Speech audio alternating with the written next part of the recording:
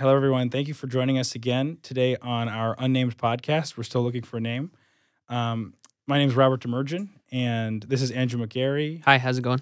Courtney is in the back recording, as usual. Hello. And today, what are we going to be talking about today? Today, we're going to be talking about, this is a heavy topic and not for the faint of heart. And I kind of want to say a disclaimer before getting into this that we may be saying some things here that are uncomfortable and difficult to talk about, but that's been the point of this podcast, to get into these deeper issues. Yeah. Today we're going to be talking about really the sexual culture in America and really the world and where this is headed. And so just a little bit of an outline of where we'll be going. I want to talk about the pornography issue. That's a serious Global topic, issue. a personal issue In as the well church, for me, outside of the yes. church. In and outside the church. And I want to talk about the history of how America got to where America is specifically. And then second, I want to look at Jeffrey Epstein as kind of an example of how this is going. So, Yeah. I think we'll probably touch on forgiveness too, if we have time. Yeah.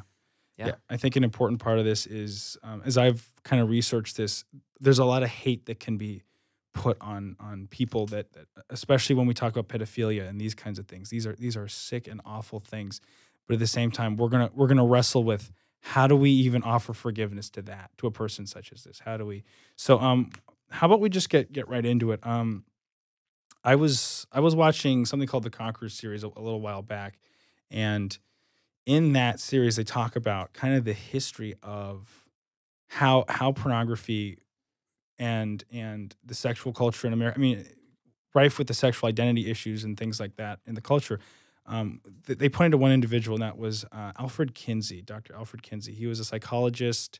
When was that? I'd say right around World War II? No, after that, After 50s, that? 60s. Okay. He was a sexologist. Sexologist, yes. And he studied, and his two most famous works, I believe, are Human Sexuality in the Human Male and Human Sexuality in the Human Female. And these scientific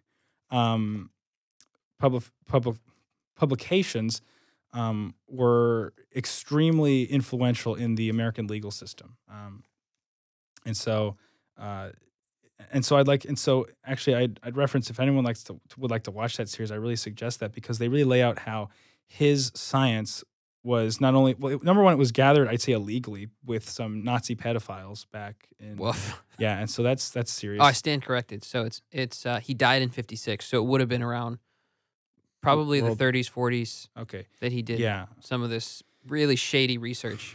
And the sad thing is and so kind of putting this together, he influenced Hugh Hefner. We know who Hugh Hefner is, Playboy magazine. Yep. Okay, so a lot, and then what's interesting is that I think originally Playboy was actually encouraging women. It's like, this is for women. You know, I think not all of it, but I remember watching something. Yeah, Hugh Hefner would use these we're strengthening the woman at one point. I remember reading something about that. this faulty research as a tool to liberate the restrictions, the societal restrictions, cultural restrictions on Male and pornography, female, on free sex. This is kind of before the sexual revolution of the 60s and 70s hit.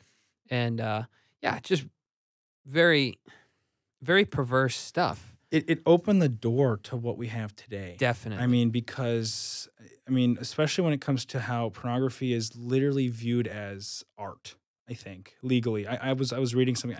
I need to do more research. Or art is just pornographic, which is obscene. It's and to the fact that the effects that this has on the human brain, especially a child's brain. We'll get into that later about who is actually viewing this and how the restrictions work. And people being able to access this kind of quote unquote art, for goodness sake. And we'll get into that a little bit later. But yeah, so Kinsey to Hugh Hefner to really how this is the sexual revolution. To what we have a lot of what we have today. And so I guess moving forward, we wanted to talk about Epstein and how this is kind of like, we're seeing that these sexual problems in America are going, they're far worse than this. With the Jeffrey Epstein kind of, what would you call it, scandal or? Yeah, scandal. Definitely a scandal. Big scandal, covered up. Massive cover-up. So talk about that. Talk about that a little bit. Well, you can't say that it's a cover-up outright. Well, explain it to people who don't know, I guess. So what was it?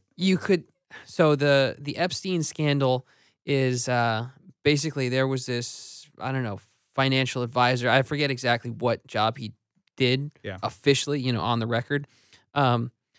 This guy would procure young women, girls, not even women yet. He would procure them and he would use them.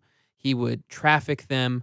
He would give them to the wealthy elite of different companies, different nations. You know, his once he was arrested, his little black book kind of came out. It was exposed. It may have even been exposed years ago. I can't exactly recall, but I was looking through it this summer when this whole thing kind of broke. Yeah. And he has names in there, you know, famous actors, politicians, media moguls, bankers. Like you have lots of Hollywood, you know, famous actors and actresses in there.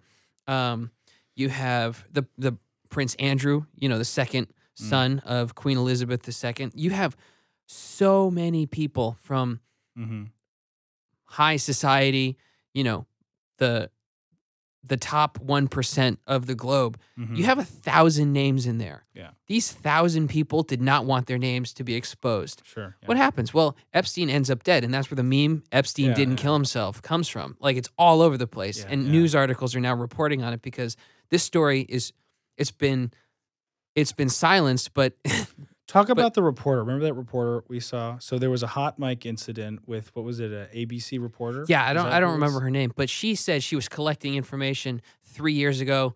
She said she had some of this stuff, and she was trying to bring it to light, or at least she was kind of aware of what was going on, and she didn't come forward about it. And now she comes forward saying, "Oh, I had this story 3 years ago, but it got shut down because my executives, or my boss basically said it wasn't hard enough evidence, and so they shut it down."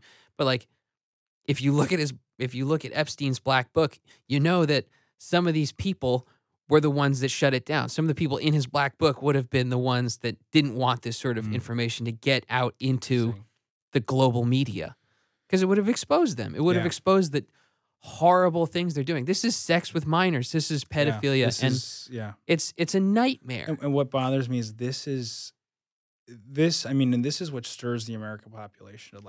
This is where we're going to get into like revenge. Like, we get so angry. How dare you do this? I feel like it's weird, not to go off on a tangent, but go ahead. I mean, I feel like, I don't know, culture's kind of bifurcated. It's split now. Like, you have this one part of society that's like, this is horrendous. We got to shoot these people. They're terrible. They're evil. They're wicked. Yeah. They're definitely terrible, evil, and wicked. Yes, And then you have this other portion of society that's like endorsing that kind swung of stuff. so like, far to the other side like now. What is it? NAMBLA, National American Boy Love Association. Yeah. You've got stuff like National this Association of Man Boy Love or whatever. Something what like the that. heck? Like, how, that's effed up. Like, this was.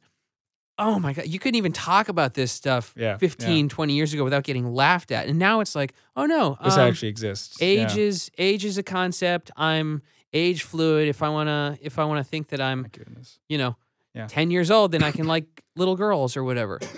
I mean, and this is coming out. This is what I'm talking about. Like, it's kind of splitting it's being exposed. Society. Yeah. Well, I don't know. You have people that are really, there was a Vice, I think it was Vice that was talking about this guy. He said he's a pedophile and he wants to be accepted for that. It's a sexual choice now, because this is the postmodern society that we live in. When did it become okay to?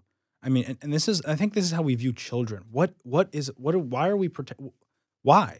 You know, the children are supposed to be protected and nurtured and cared for and given the space and security to develop into who they are. They are the most fragile. And from what I've been talking to people who have beef with the education system to this and that, I mean, why are we not protecting children? Like, this is insane that we think that our sexual desires and preferences can now be imposed on someone who is ages. Again, this is just the relativity, I guess. Yeah, everything's become relative. Age is relative. Preferences are relative. There's no moral right or wrong. Yeah, we should understand. No, the human mind at that age is developing. You can't. No, but you can't tell it. You can't, like, their argument is you can't tell a 2-year-old that he's not a boy. If he wants to be a girl, he can be a girl. And then you get this stuff down the road where, oh my gosh, it's going in the wrong direction. We can just end it at that. Yeah. So but this is, again, it's kind of a tangent. No, that's okay. I wanted to talk a little bit though about revenge. I think and anger, like public cry for justice. I think this is an important kind of theological point to get at this. We see the death of someone like Epstein, who, I mean, whatever research people have done or know about. I mean, he had this island. There was essentially like what children kept. What there was like essentially, how do I say it? Just human trafficking done on this human island. Trafficking. I mean, that's the best way to say this. And worse. And far worse. And we're not. I mean, yeah. Let's just keep it at that. The point is, though, is that when I see someone like him die, I'm like, wow, divine retribution. He deserved it. And in one sense, sin has a consequence. Sure. But as Christians, I want to talk a little bit about revenge. I want to talk about justice. And I've been reading a book, The End of Memory, by Miroslav Volf. I think he's Yugoslavian. And he talks a little bit about abuse he had when he was, I think it was in 1983, I believe. He was in the Army, but not the U.S. Army. Not the U.S. Army, no. He was back, he was I guess, drafted back in Yugoslavia. And so he had to leave America, leave his theological studies and his American wife, and come back. And so he was considered a spy. And he was interrogated because he was married to an American. He was studying theology, but he was brought into this. So he was like, he didn't really want to be there. But and he talks about, and I want to read something about forgiving abusers, and so this is kind of this mentality of like, we have so much hate towards these people. Yeah. And on one hand, I know God he is the creator. He sees everything. Mm-hmm. He sees all the abuse and he sees all the victimness. But I want to talk about a sin cycle.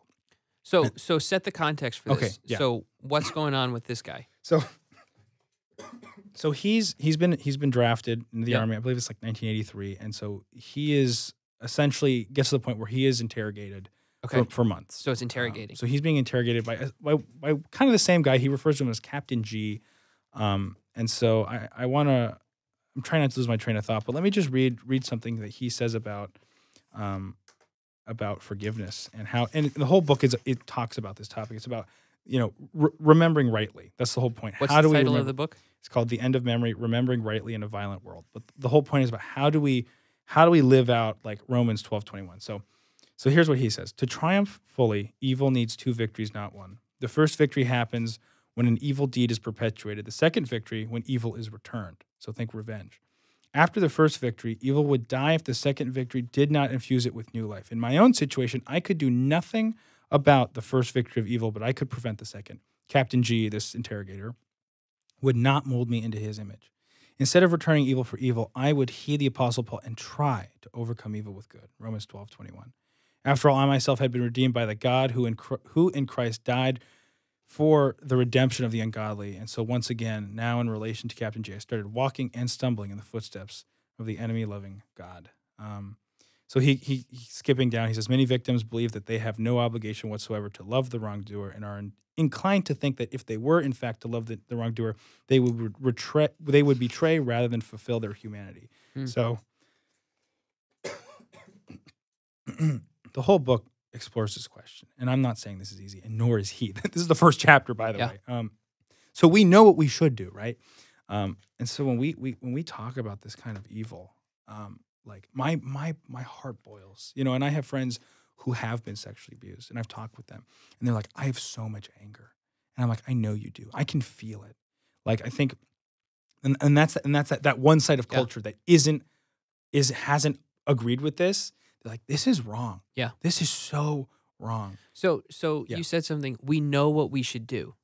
Mm-hmm. That being, do not be overcome by evil, but overcome evil with good. Yeah. So that's what we should do. Yeah. But like you said, the book explores that. How do we do that? Yeah. How, like, I think even Christians don't even necessarily believe that. We'll read that and say, it's a good thing to think about. But when push comes to shove, I was raped. I was abused. Yeah. I was, abandoned. I was orphaned. Like, what do you do? How do you deal with that emotional trauma and that what they have done to you, what this perpetrator has done to you? There is no easy answer, and there is no quick fix solution. Yeah. And this is what I'm realizing in my own struggles in life is that I really believe this full-heartedly. Our relationship with God as Father, as caregiver, as just the source of life is that relationship with God is far more important than all these externals, because as I have started to see God rightly in my own life, I've seen my own areas of sin start to become sanctified. And so I would look for someone who has this kind of anger, wrestle with it, talk to God about it. If you can't, it's not about you doing better with God. This is what I've realized in my own life. We keep trying to do better so we can just come to God right now. Come to God right now with whatever it is. Your food issues, your body image issues, your anger, your violence, your sexual tendencies, your revenge anger. Come to him and talk to him about it, because he listens. He actually, I love NF, actually, the rapper. Yeah. And he actually talks about it too. There's people who struggle with this kind of are going through abuse, and NF, I believe he was abused as well. They always use the analogy of like having a house and taking that perpetrator and shoving him somewhere in the basement in a locked room, but he's still there. And he uses the same analogy. And I thought of NF because it's like, how do we let God into our house? Yeah. How do we let God in to rearrange the furniture? I think it's interesting when he talks about like the heart knocking at the door. Yeah. You know, the demons coming in and making a home in your heart. Like it's an interesting analogy to see show up kind of in these other areas of like culture, you know, in this book and in the music industry. And so I would just say it's not easy. And I'm not going to say we just need to do better. And I don't think that's what Jesus wants either. Oh, you just need to do this. No, wrestle with it. And God's going to work in your life. I mean, I think most of this is just opening the door of your own heart, saying, God, this is a problem. God, I can't fix it. Yeah. God, come in. Yeah. I think of the passage. I don't remember exactly where it is, but it talks about exposing things in the light of Christ. Yeah. You know, bringing it into the light brings exposure. Obviously, it's very tender. It's very sensitive topics to talk about. But when we bring it into the light of Scripture, when we bring it into prayer, when we bring it into even, you know, if possible, conversations with our brothers and sisters in Christ. Yeah. And I want to touch on that in a second. But when we bring it into the light of the church, then what the church body can do is come in and hopefully interact with this person and encourage them, build them up, like not leaving them on their own. Yeah. I think what happens sometimes... Living in community. Yeah. Absolutely. I think, again, another tangent, rabbit hole. Go ahead. I think the Western church has really kind of forgotten what the family of Christ is. Okay. We talk about the body of Christ. Yeah. We talk about churches, you know, congregations and things like that. It's a Sunday show, kind of. Do we go to church and think, wow, everyone in this pew is my brother and sister in Christ? Do we think like that? Do we think I should have the same sort of compassion and love and mercy for that person, even if I disagree with them on something? It could be whatever. But like, that's my sister in Christ. Yeah. First and foremost, I should be looking out for her. I should be... This is what Christ wanted us to do. Like, I don't know. There's a lot swirling through my head right now. But just going back from looking at Genesis and looking at Cain and Abel and the first family, like how it was broken because there was bitterness and there was jealousy and there was murder, and it just spiraled out of control. But God was always like, he was always trying to encourage humanity to love one another, because we are, in a sense, a family. You know, we're related. We're not all of the church. We're not all brothers and sisters in Christ, obviously. You know, people in other religions are not of the church. But, man, we still need to, like, they are made in God's image, and we should evangelize to them. We should I mean, try and reach John them. 1:7, I believe, is like Jesus came so he could essentially offer adoption as sons. That when we believe we are adopted, we are the prodigal son. You know, these are different analogies, but like we were once far away, but God brings us back, being adopted into the family of God. And that's what faith in Jesus Christ is you become a child of God. You are restored, you know, because when we're lost, you know, you're still made in God's image, but you're not back in the family. Come back to the family of God. And I'd say my own healing, you know, especially with you in my life, you know, I think of how community is what brought me healing in some areas of my life, or other people. I've seen like how I'm like, no, you need a community. You really do. And I prayed for that. Yeah. And see, that's that whole thing. If you have no one, pray. Because you know God is the one working. He's the one moving. And all like literally even this podcast, I thought this wouldn't happen today. Things were falling apart. People couldn't make it. Camera guys just weren't able to make it today. You almost weren't able to make it. And I was just like, oh dang it, this is a really important topic. And just I'm kind of running out. But the whole point is just praying. I was like, God help me. God help me. I just open my arms and I say, God help me. Like with something as simple as this, putting together a podcast. For goodness sake, how much more with those deep traumas in our life? God, I don't know where to start. Cry. Yes. Here's where you start. Cry out to God. That's it. What did Hagar? Was it Hagar in Genesis? She was fled Sarah and Abraham. Yeah, yeah. She took off. She created, and God is. I'm the God who sees, but it's not just the God who sees. It's the God who sees and does something. Yeah, and that's what that Hebrew word means. I was talking to a teacher. I'm the God who sees, and I mean, it implies He's doing something. He's gonna fix it. And that's beautiful. So, okay. So that was getting back to it. Yeah. So that was kind of talking about revenge and how do we, because every person I've seen talk about the pedophilia issue and so much anger, and it's rightly like I demand justice too. And there should be justice on this earth too. But let's also see something that I kind of want to talk about. So the sin cycle. We were talking about families in, who believe and it was interesting seeing some of the people that perpetrate these systems, they themselves were victims of sexual abuse and child abuse as children because their parents did it to them.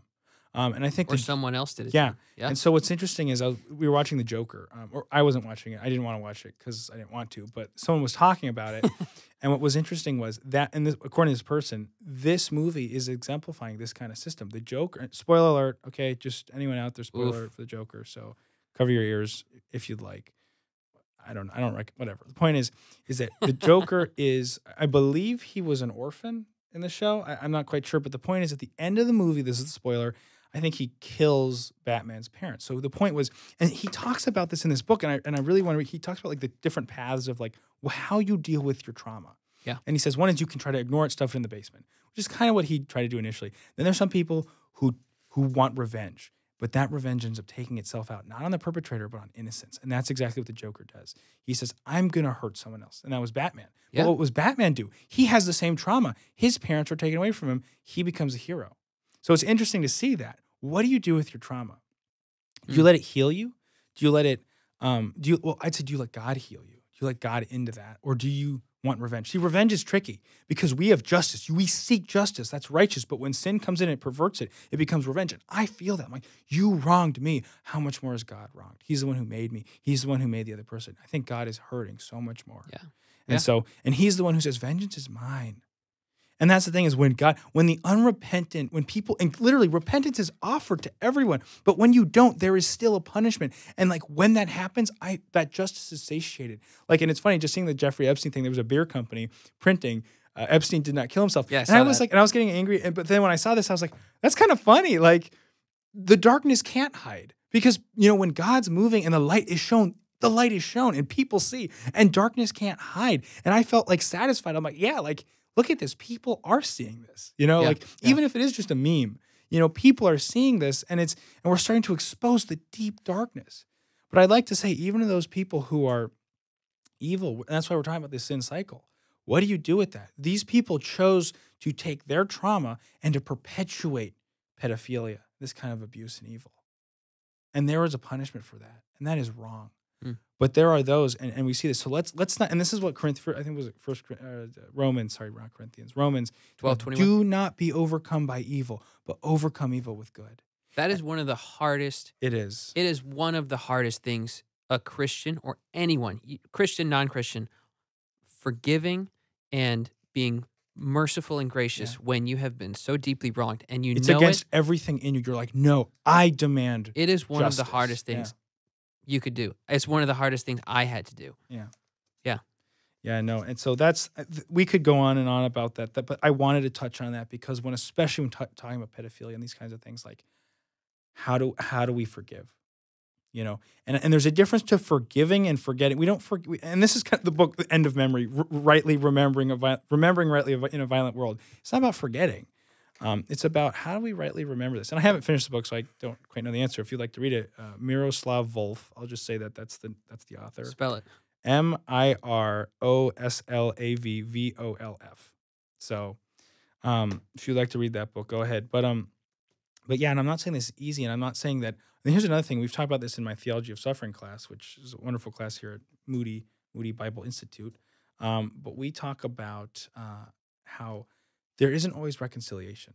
Yeah. So we can forgive, but there isn't always That's a reconciliation. blessing. Reconciliation is a blessing. I've prayed for that in my own life. Haven't seen It that in some doesn't areas, always happen. but it doesn't. It will, and we can say yes, one day it will happen, God willing, if both people are saved. You Yeah. know, and but The other side of eternity. But some That people may be don't. the only time you see it. But yeah, some abusers don't even see that they've done anything wrong. And so this is a problem, especially when we talk about people who've been raped or people who've been abused as children by Yeah. parents.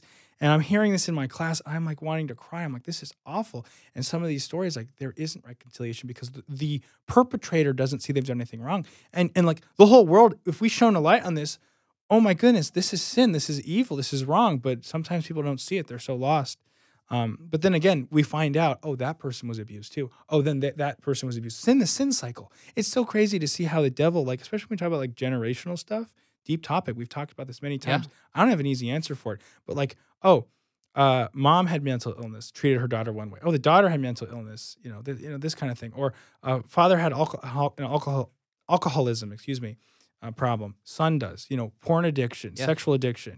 This is kind of like where I'm coming from, dealing with like, okay, well, what did my those before me have? What did they struggle with? And Yeah. I'm seeing almost like it's in some aspect there is a It genetic is like a element to it. generational When we curse. talk about epigenetics and how literally the choices you make are encoded genetically, how human suffering unlocks certain genetic material. We were talking about genetic this. memory. Genetic that memory. sort of thing. There's a lot that people are figuring out about this, and it's like we're not just the spirit matter. We're not just matter, but we're not just like spirits up here. And these things are intimately connected. And so, again, we could go on and on about that. I know we're going. That would be an interesting topic at some point. We will cover it for those interested. But so let's move on a little bit here. So we've talked about Epstein, and so I just want to talk about like pornography right now. This is a huge problem. Just in like something that's affected my own life personally, and just 90% of the Christian men out there, and I'd say just the rest of the world, for goodness sake. Because this is kind of what we're all leading up to. We have this sex saturated culture, right? Yeah. And so we see this playing out in how sex is also part of identity. We have It's have. so closely entwined with people's Hang identities on, I think now. we need to take a pause real quick. We're talking about. We wanted to touch on pornography and the sexual saturated culture. culture. Sex saturated culture. I mean, we look at we see it like in some pretty high places. We were talking about Epstein earlier, about how we're seeing this kind of, I'd say, sexual perversion in just high places. Yeah. But It's all over the place. It's all over the place, and so but I think what really bothers me is stuff like. I think it was Barnes and Noble's drag queen book reading day for children. Oh, it's all over the place. This kind of stuff. But just they do it at libraries. And looking at the kinds of things that are being propagated in pornography. We have incestuous stuff. We have just blatant, just this mixture of genders. Again, you've just got all sorts abuse, of stuff. Violence. Yeah. And these are things. And what's so terrible. sad, and I'm speaking honestly because someone needs to. These are things that people are consuming. Children are consuming things that I never thought of is right there on the internet for some 12-year-old to see, some 10-year-old to see, 11, 8-year-old, and these are the ages. I mean, I'd love to get some statistics. I think, yeah. What is it? I remember in my own case, I think I was exposed to pornography. Mm-hmm. Definitely under the age of 10. I think Same it was here, probably around maybe. I mean, I think you were younger, but I was probably about 8, 9, maybe. Yeah, and so it's and I didn't really know what it was, but it was like a switch went off, and I was like, I mean, coming full circle, this whole pedophilia, sexual abuse thing, like, no wonder this is a problem. Whether you were abused, that kind of trauma at a young age, how your brain is developing. Oh my goodness, the kind of trauma that's happening there, disassociation disorders, all sorts of stuff. You see people like, why this, and then this is just like a system that fuels up. But to like someone like us, this is your first exposure to a beautiful gift that God gave, but it's totally perverted. This beautiful gift that God made, he's like, I want you to experience the intimacy. See, remember, and this is something that's kind of weird, but it's like God isn't male or female. You know, he is God the Father. This is his role to us. God the Son. Father, light, a life giver. Son, the one doing the will of the Father, respecting the Father. And then the Spirit, the one joining them. But the thing is, there's an intimacy in the Trinity that that I believe God is showing in the intimacy of the sexual union between a man and a woman in marriage. There's something very beautiful there that is being perverted. And that's why the devil attacks it so hard, because he sees that, wow, this is such a beautiful picture of God. Let me destroy it. Why? Because if they knew that this is what God was like, they would never want what I have. See, and what is it? Yeah. We were talking about entertainment is the devil's, counteraction or solution or perversion of satisfaction in God. You said something like that. Entertainment is the devil's response to the contentment of the Lord. Yeah. And so I see that like the devil has to take something good that is beautiful. He doesn't create. He takes things. He can't create it. And he corrupts them. Especially, I've noticed this in my marriage. I've noticed this in my walk with the Lord and in my relationships in church. Mm-hmm. Everything that bears some resemblance to The Creator. God's creation. Yeah, everything that bears God's image, basically. Not just man. I mean, I'm using the term God's image in a broader sense. Like anything that is good that God created. Whole, perfect, balance, whatever it is. Yeah. Satan really does not like. He needs to corrupt it, twist it, destroy it, because that's just it. That's his whole motive. Hide God from man. You don't need God. God doesn't exist. Don't do things the way God. He has silly rules for you, and you start reading like, this is how it was always meant to be, because this is how man is most satisfied. This is how man is most fulfilled, knowing God. What's how it's supposed to be? The way God has made things, the order that God has given. There's an order to way things are supposed to work, and it's funny because sin, temptation, these things say God's just keeping you from this. Pornography. You think that you need to get married to enjoy sexual pleasure? Do it right now. You can have it right now. That's the lie from the very beginning. Yep. You can become your own God. You can do something on your own apart from God. You don't need God. Yep. It's terrible. That is the original lie. Satan, Ecclesiastes says there's nothing new under the sun. Yeah. That includes the tempter. He's still using his old tricks, but in a different way. It's spun in a different fashion. What is it? The lust of the eyes, the lust of the flesh, and the pride of life. Yeah. We see these things come out. It looks good. It's desirable.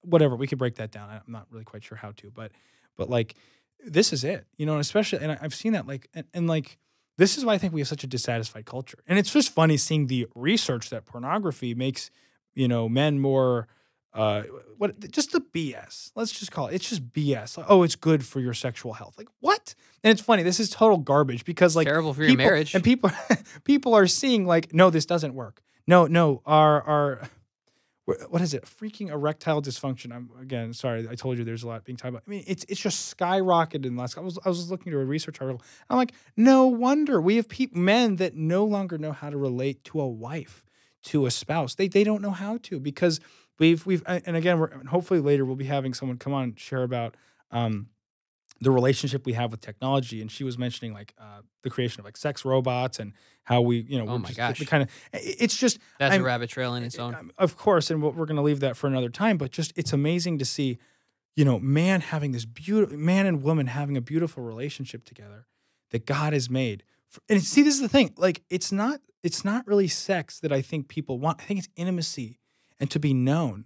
I think that's really what people are seeing. There's something in that relationship that I think, we have the sexual drive, this and that, but like, I think at a deeper level, people are not satisfied with the superficiality of sex, because once the biological urge is satisfied, this and that, there's an intimacy that is not met. There is something about the knowing. God wants to know his people. And it's using the same Hebrew verb, by the way, that is used for Adam knew his wife in a sexual way.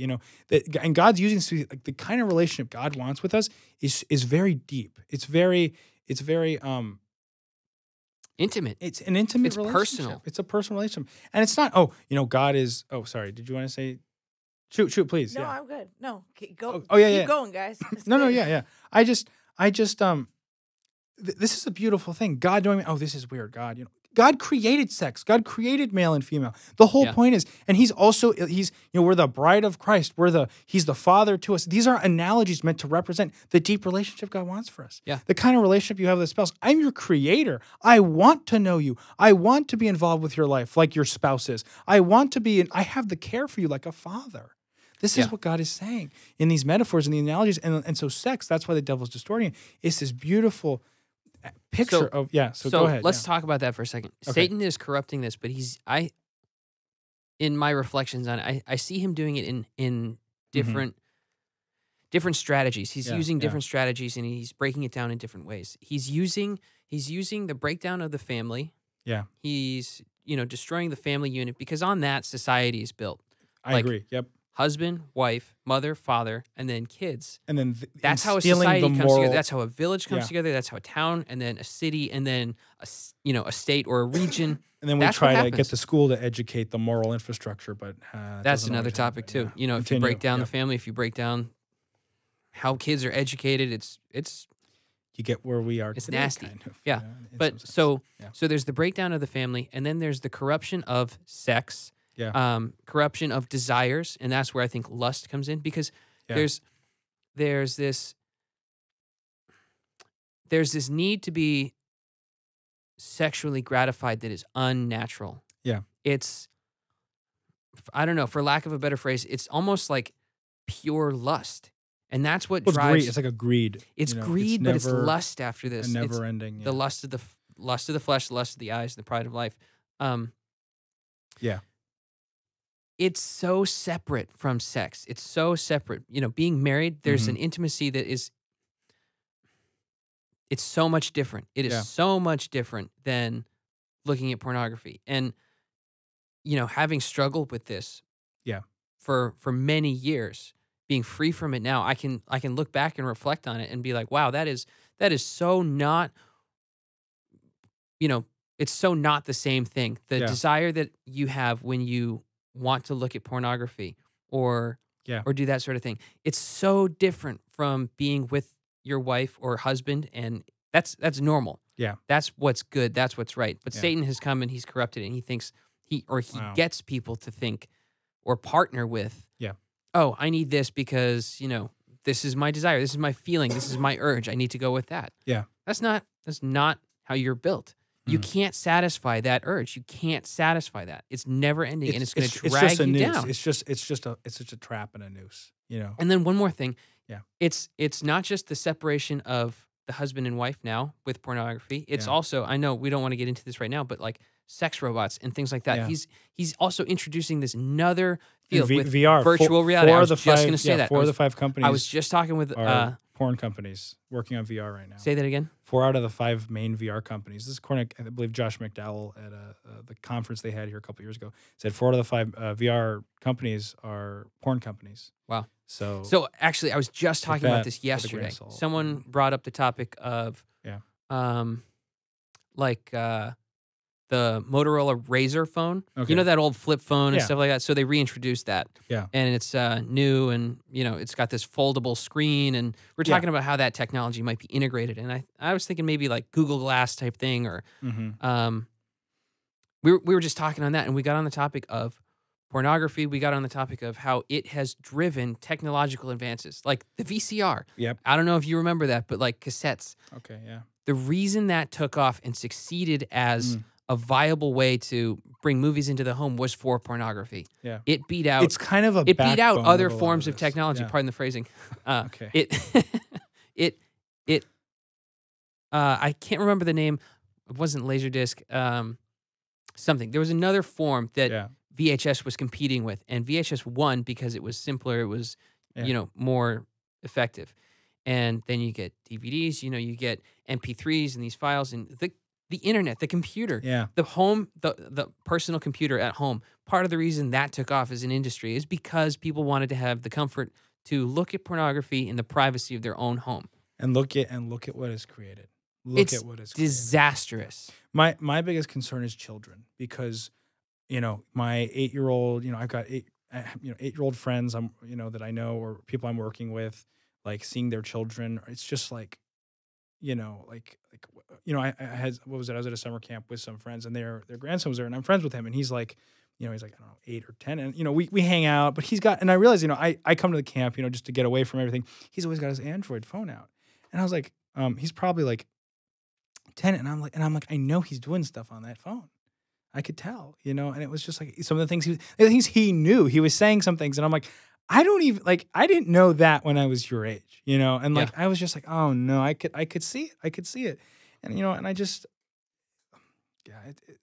it's the perversion of the children, because then that's normal to them. Same with the drag queen book reading. This is normal, and you grow up after being conditioned, and then they have children, and it's like, what are they exposed to? It's this further degradation. So anyway, I want to shine some hope into this. We've been very, we have a problem. So how do we shine hope into this? This is something I really want to talk about. We go on and on, this and that, about how terrible the culture is and this and that, but here's the hope. And this is where I want to kind of share a little bit of just my own story. Dealing with something like pornography over really the span of my life, I've looked for a solution. What's the quick fix? What is the quick fix to our problem? Same, and we all deal with things. I don't know what it is for you out there, but we all have something. Rage, eating, body image. I think of mental illness, a traumatizing childhood. We deal with this baggage.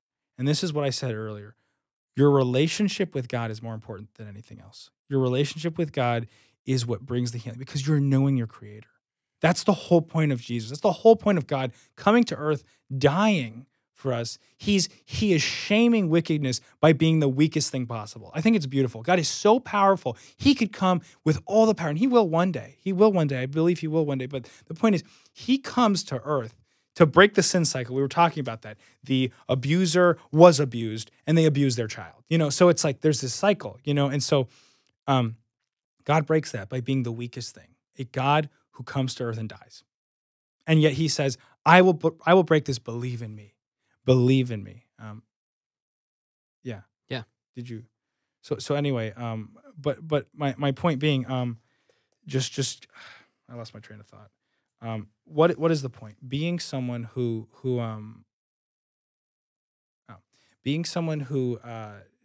has struggled with this, where's the hope?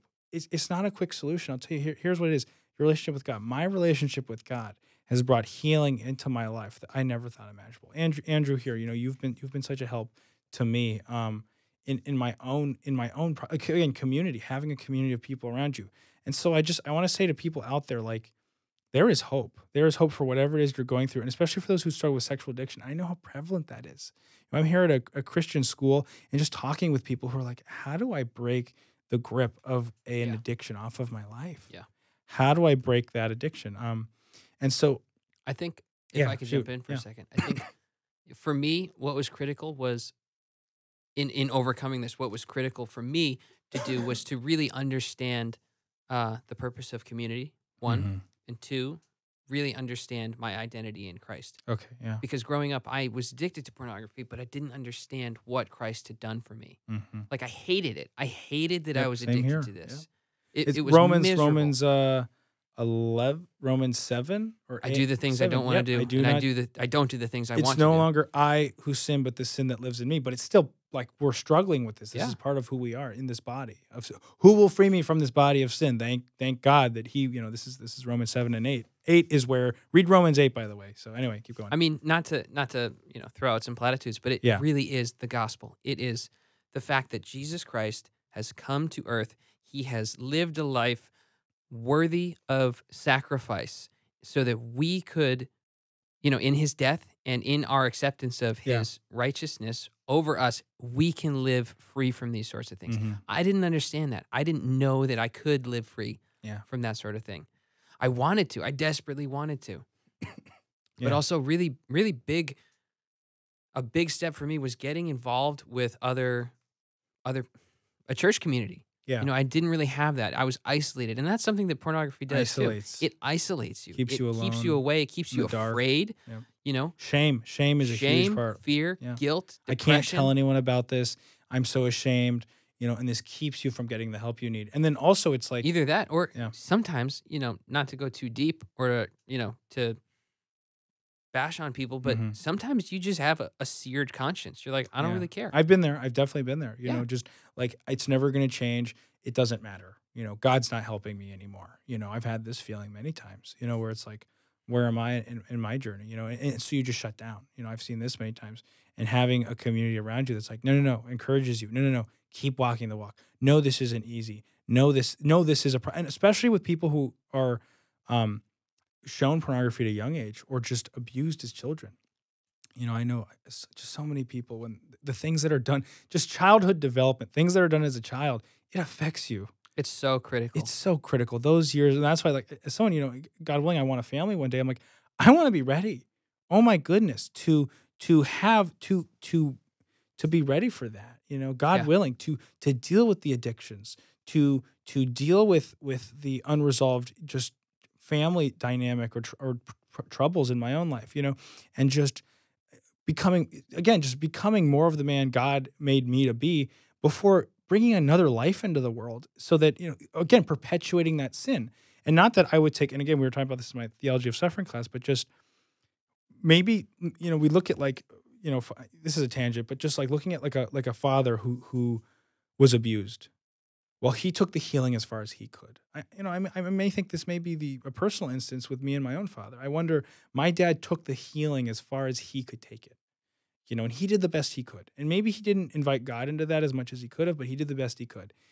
And now it's my job to take it as far as I can. And maybe my kid will say one day, Dad, why didn't you try hard? I'm like, this is as good as I could do. You know, and so I don't know. I'm going to try as hard as I can and trust in God that I'm going to heal as much as I can. You can heal as much as you can. But anyway, that was a tangent. But getting back to it. Actually, if we could stay there for a second. Sure. I think that's an interesting thought, but just to push back on it a little bit. Please do. People might come away with the idea that, oh, I can't really progress beyond this point.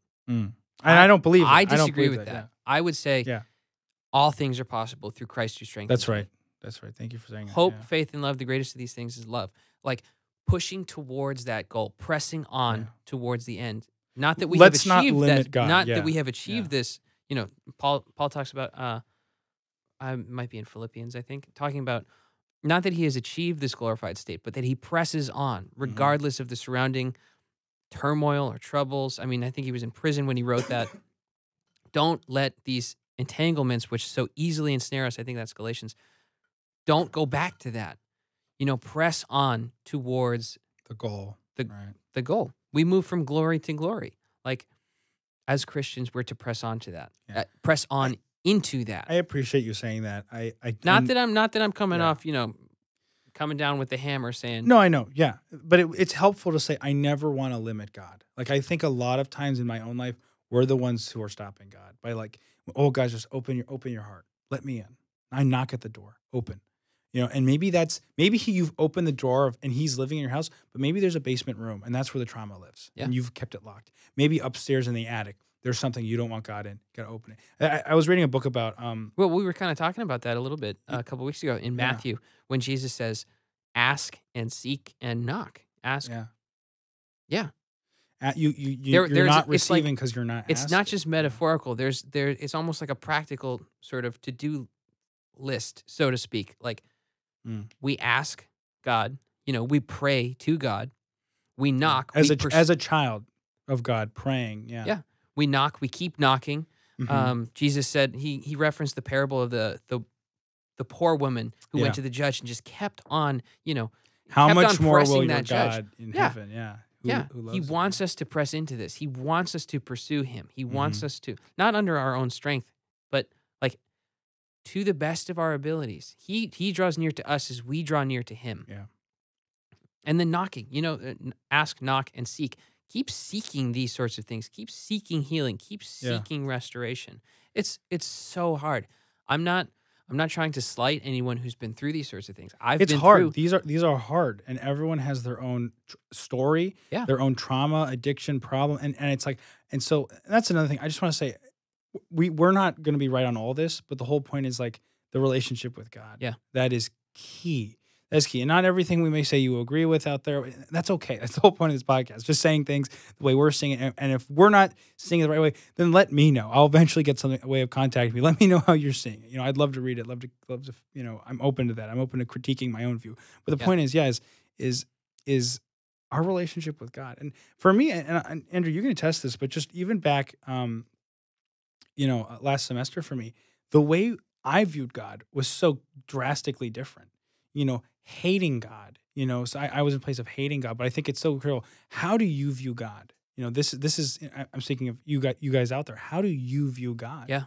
Is he? And it's funny looking at the father analogies. Did you have a distant father at home? Because sometimes God seems distant. Did you have an abusive father at home? Because sometimes God seems abusive. And it's funny. These things carry over.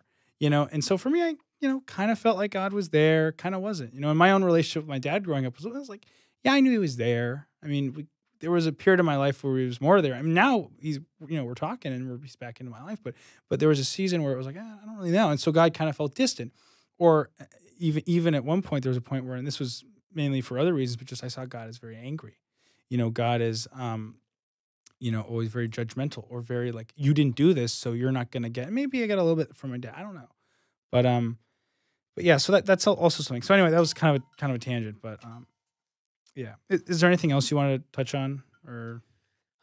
There's so much we could talk about. Honestly, it's a big topic. I think. Yeah. Yeah. How long have we been going, by the way, Courtney? Just real quick. 51. Do we need to hit reset on the camera, by the way? Okay. Do you want to keep going? I think we could close it. Okay. Yeah. All right. So yeah. Anyways, just to recap, we talked about the sex saturated culture. We talked about Jeffrey Epstein a little bit and how that kind of definitely highlights several things. It highlights just how perverse humanity can go. Yeah. How perverse it can become, how in need of help we are as a culture, as a society. Yeah. And we talked about not so much practical things, but just kind of reflections and musings. Also, on revenge and forgiveness. On revenge and forgiveness. How do we forgive evil? How have we? And also knowing that that's not an easy. I would thing. like to come back to that topic. I don't think we touched on that. I don't think we went deep enough into that. But that's so we'll have interesting. To it's such an interesting topic Yeah. because in my own life, in my own this experience, whole book I'm reading, I mentioned The End of Memory. It's all about that. So I mean, of course, this is a huge topic. Yeah. In my own experience, it's been so difficult and so challenging, and I've learned a lot. I've learned a lot. I haven't always lived it out to the best of my abilities, but yeah, it's definitely worth coming back to. And then finally, just pornography and how that affects family life, how that affects us. Oh yes, individually and as brothers and sisters in Christ, as the church, and what it's doing to us. It's all over the church. It's throughout the church, and we don't talk about it. Yeah, we don't talk about it enough. I mean, that's the point of this podcast, is just to get the truth out there. Let's at least identify a problem before we can start to fix it. So I think we're gonna go ahead and close. And I'm just gonna end in prayer. I just want to pray. Yeah. Dear God, thank you for the opportunity to do a podcast like this. I'm really excited to see what happens. Thank you for Andrew and Courtney being here today. And we're just all together talking about this. God, I just want the truth to be said. I want the truth to be seen. I want people to know that you're the answer. That thing. And that sounds so easy, but it can be so hard. And I just want to remind everyone out there, God, that you, God, are the solution. You, God, the relationship with you, pursuing that in whatever way it looks like in someone's individual life right now, that is the key to all this pain, to all this healing. And I wish I had a 12-step program to healing. I don't, but I know that you're the answer, God. And I know how you've been working in my life, Jesus. And I just want to pray real quick against we were talking about all sorts of things with the pornography issue, God, the sex issues, God. So much healing needs to happen in the church and in the world. And I just pray that, I hope that this podcast helps some of you out there, you guys. But my prayer, God, is that you would help those people listening right now. Help them and meet them right now and remind them that they are loved. Remind them that they are valued, and if they are not a child of God, those of you who don't believe in Jesus Christ, those of you who don't know that God is for you. God is here. He died so that you can be reconciled to Him. And we'll talk about that more some other time. But that's it for now. Thanks for listening. Please tune in next time. Again, sorry I don't have a name for the podcast. We're still figuring that out. But thanks for listening, guys. God bless and have a good day.